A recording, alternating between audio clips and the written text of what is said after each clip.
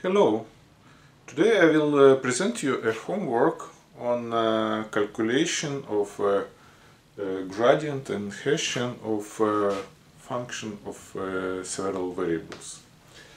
So suppose we have a function f of x, where x is a vector in Rn, and first I remind you that gradient is a vector of partial derivatives. Also, one can look on the gradient via definition of function differential. Function differential is a scalar product of gradient with differential of x. And this formula will help us to compute gradients practically. Let's look at example. We have such combined function f of x is phi of ax. X is a vector, a is a matrix, so we multiply vector by a matrix and take some non-linear function of several variables.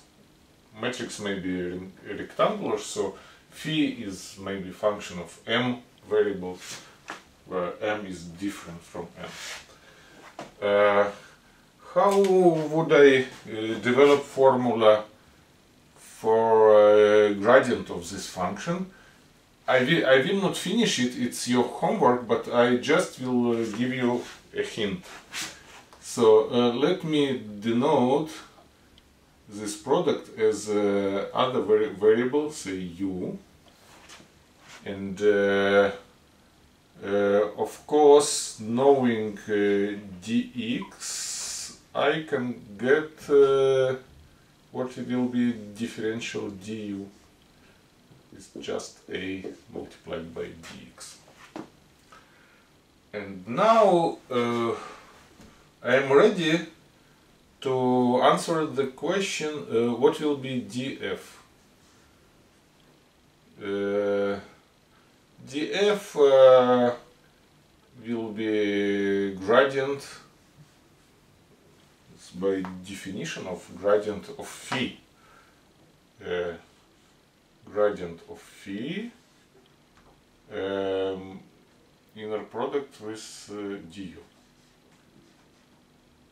Okay, I just give you a brief idea what should be done. You can accomplish my calculation, and then you should finally get df as inner product of x with something, and this something will exactly give you gradient of f.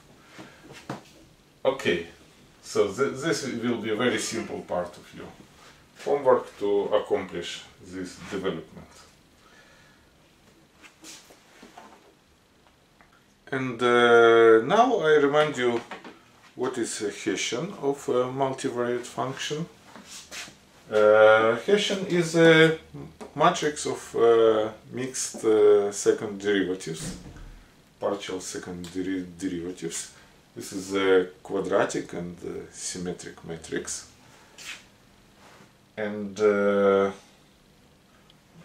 we also will denote, to shorten our expressions, gradient of f as g and Hessian as h. And a very important property is that differential of g is h multiplied by dx. And this formula is very convenient for developing Hessian of complicated function. We don't need to do this coordinate-wise work. And again, getting back to our example, after you get expression for the gradient of f, you just should think what will be differential of the gradient given dx. Again, in expression of gradient, you will find multiplication by some matrices and product of matrix with some argument. Differential of this product is matrix multiplied by differential of argument. And you also will find the derivatives of some multivariate function and differential of this, say, first derivative is second derivative multiplied by dx, and so on. So this will be your homework, to develop a formula for gradient and for the Hessian of this function.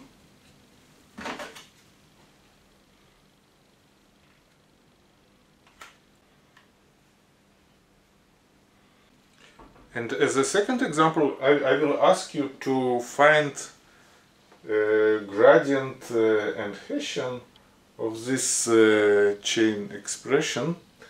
So x is a vector, n-dimensional vector.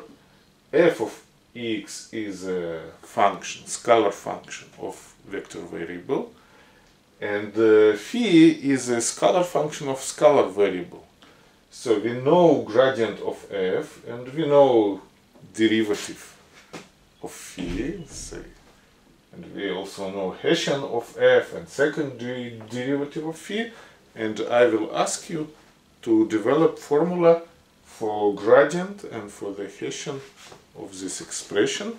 Again, try to follow the notion of differential. Now, you should also be able to check whether your analytical computations of gradient and Hessian are correct, and one of good way to do it is to perform numerical differentiation. For example, I have a function, say in MATLAB, which is able to compute function value given x. Then using finite differences, I can estimate gradient. It's just to add to each coordinate of x sequentially a value epsilon. So E1 is a vector with all zeros but 1 at the position 1. E2 vector with all zeros and 1 at position 2, and so on. So I just compute its so-called central difference. It's better than forward difference. You can read Wikipedia about this. And the epsilon, I use some small number, and the recommendation is to take square root of so-called machine epsilon, the smallest reasonable number, which you add to floating point 1, and it changes the value of your argument. And for standard computers, this is about 2 by 10 to the power minus 16. So you should take square roots, so 10 to the power of minus 8 approximately. And also recommendation is multiply by absolute value of xi if it differs significantly from 1. So this is your epsilon.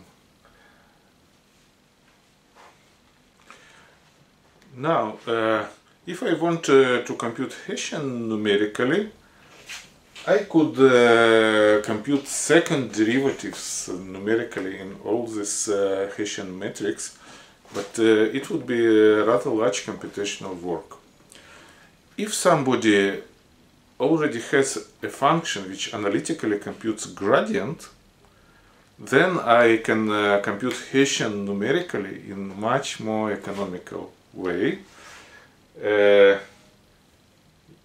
I ask you to verify this and to think why it is correct.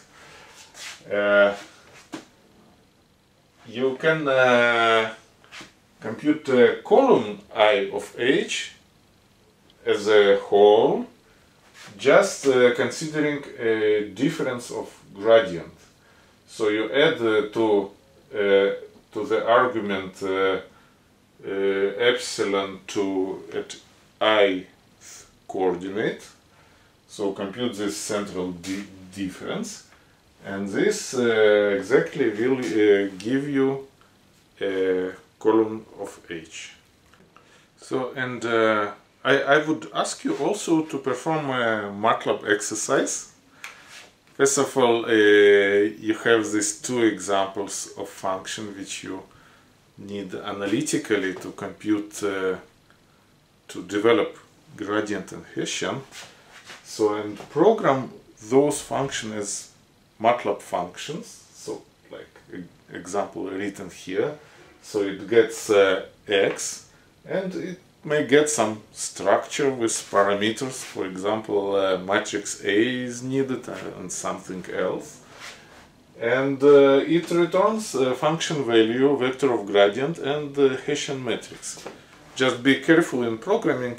If number of arguments is less than 3, don't compute the things which you don't need currently.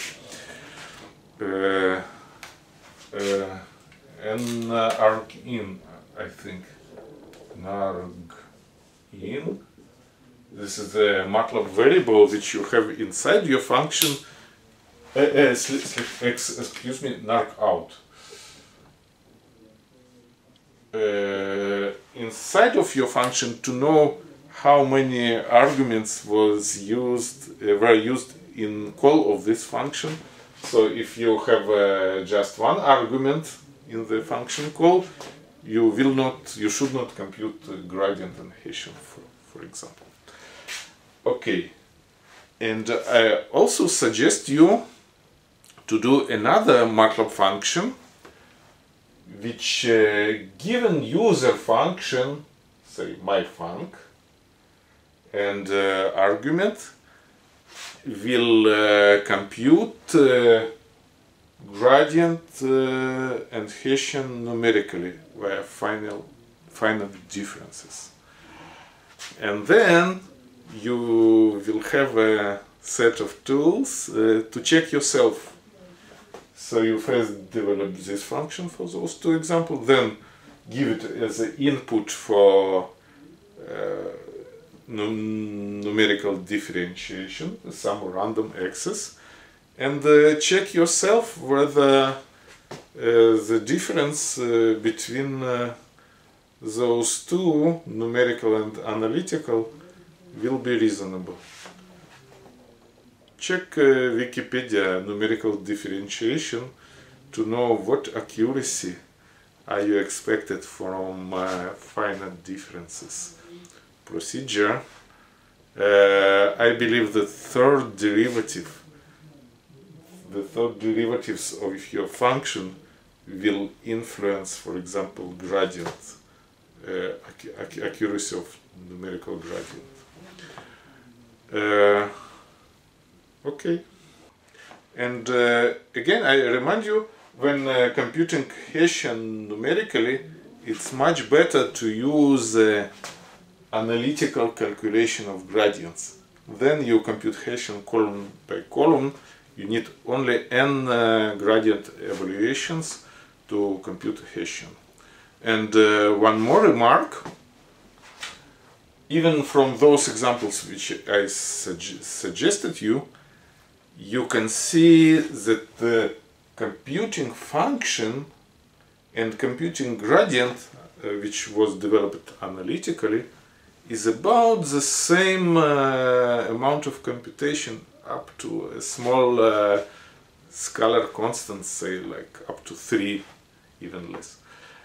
And the same is to compute one column of Hessian or multiply Hessian by arbitrary vector.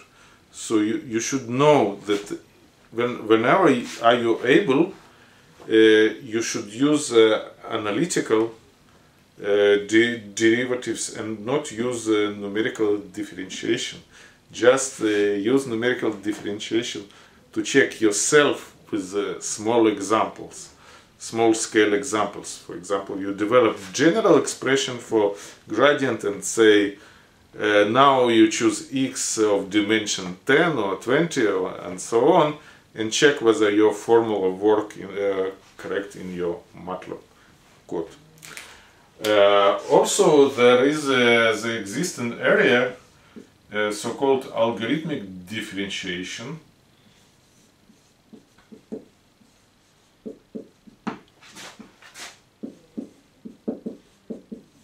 Algorithmic differentiation,